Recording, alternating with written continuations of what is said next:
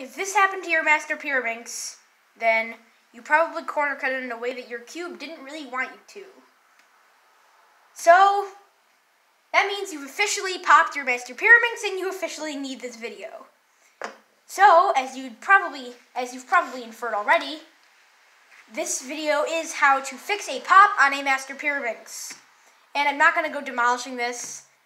So, this is just how to fix the last piece. And we all know that the last piece is the hardest piece to assemble. So, here's how to do it.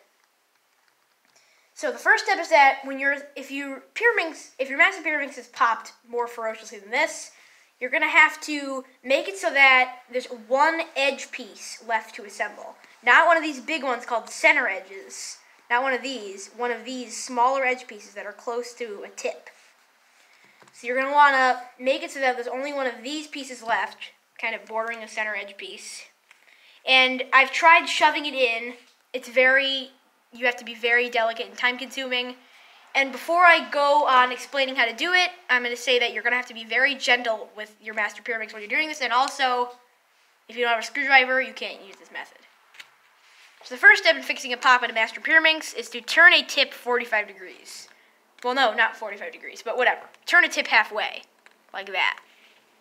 So, halfway. Then you're going to kind of dig your nail under the tip. You're going to disassemble the tip, so you're going to pop out a tip piece. So basically all I did is I dug my nail into that little crack and popped out a tip piece. And then what we can do is just pull apart this tip piece off, and then this. So now we have 3 tip pieces, and we'll put those to the side. And then we have this kind of naked tip. And what we can do now is take our screwdriver with a Phillips head in it, or whatever you need for your screw, and we're just going to loosen the screw until it kind of sticks out of the cube.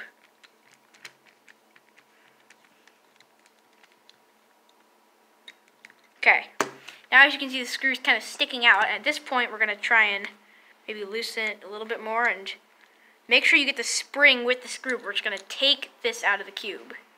Now you have a screw and a spring, and we're going to put that aside for the tip pieces. And here comes the part you have to be really delicate with. We are going to take this whole part here and lift it up off of the cube, put this under it like that, and then put it back in. So, just to repeat that, because that was kind of a weird step. So we took out the screw and the spring. Now we lift up this part like that. Then we take this pops piece and put it under like this, and then put the whole thing back. And there you go. Now this is assembled, but of course it's very unsturdy.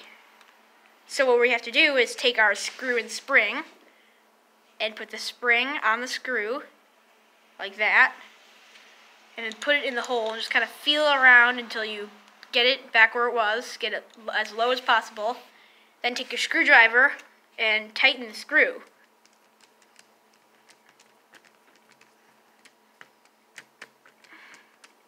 There you go. Now the layer's tightened.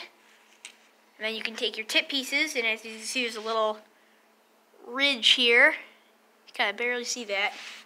And then you can put it into this little hole. There you go. A little bit wobbly, but that's fine. Then you take this, same thing, ridge goes in the hole. Like that. And then, lastly, you got this piece, ridge in the hole. There you go. Your Master Pyraminx is totally assembled. I hope you found this video helpful, because if your Master Pyraminx broke, that's how to fix it. And I'll see you next time from Rutux Cubing.